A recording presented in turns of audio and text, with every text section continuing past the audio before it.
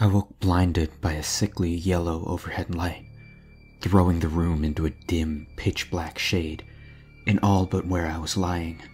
Blinking frantically, I cleared the blurriness from my vision. I looked down. I was strapped tightly onto a steel operating table, naked, the harsh, cold steel sticking tightly to my bare skin. Listening to my intuition's own creeping bewilderment, I cranked my head to the right.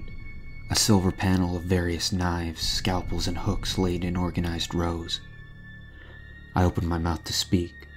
"What the—" My voice caught raspily. My voice cracked, dry, and I caught a sharp, stinging pain at the movement of my lips. My ears twitched to a faint, sneering chuckle that echoed and ran along the walls.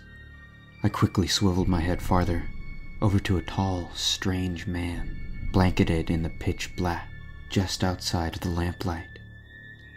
A tall, hunched silhouette.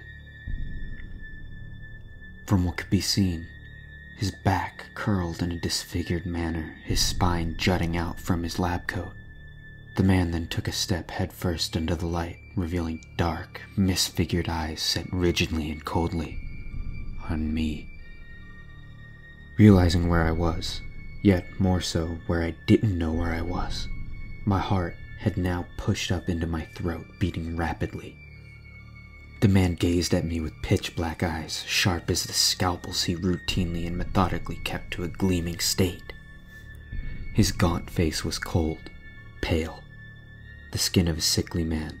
Most prominent besides his eyes was his long, curled nose, a thin, sharp bridge of a nose which jutted out like a curved bird's beak. I didn't know why I was on this table, why my mouth hurt like hell, or why I was even naked. All I knew was that I simply had to get out if I wanted to live to see another day. The man took 2 steps closer. The blood ran from my face, and I ejected a blaring shout, yelling for dear life. "Help! Someone help!" The figure, stabbing eyes straight at me, still had a flat expression on his lips. His slanted, misfigured eyes peered at me behind thick lenses. I yelled out desperately for help again, hoping anyone could hear me. "Help! Please, can anyone hear me?" Panicking, I tried to wrestle out of the straps containing me, shaking the operating table. I yelled and yelled until shouts trailed off into faint rasp, "Please," realizing there was no one near in this dark, cavernous chamber. I was all alone with this strange man, strapped against my will, rendered helpless on a steel operating table. I stopped shaking, figuring it was no use. "Please. I don't know where I am. Let me go, please. I'm begging you."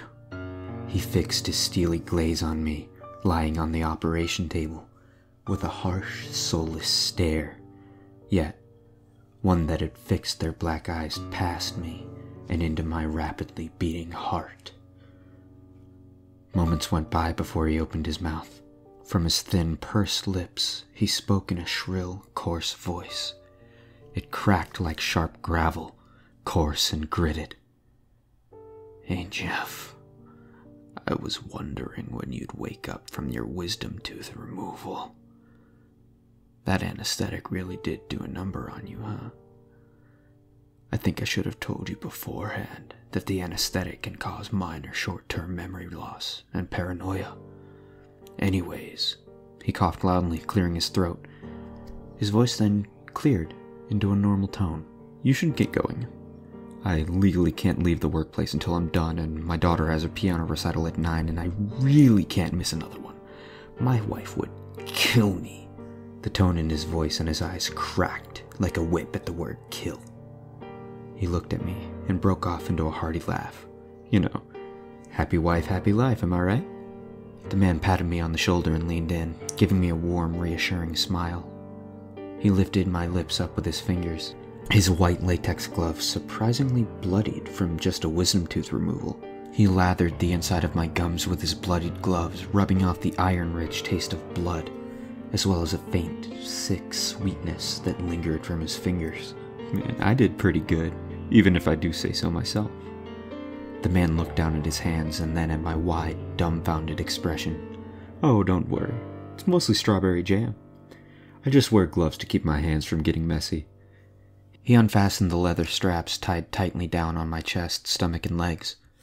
I swallowed a hard gust of air, my chest puffing out, relieved from the straps' tightening pressure. Here's your clothes. He tossed them nonchalantly at my face. Yeah, it's weird, I know. The new orthodontal protocol requires the patient always be naked within the operation. I know, it's odd, but it's purely for sanitation reasons. Anyways, get dressed and get going, man. I'm on a rather tight schedule as it is.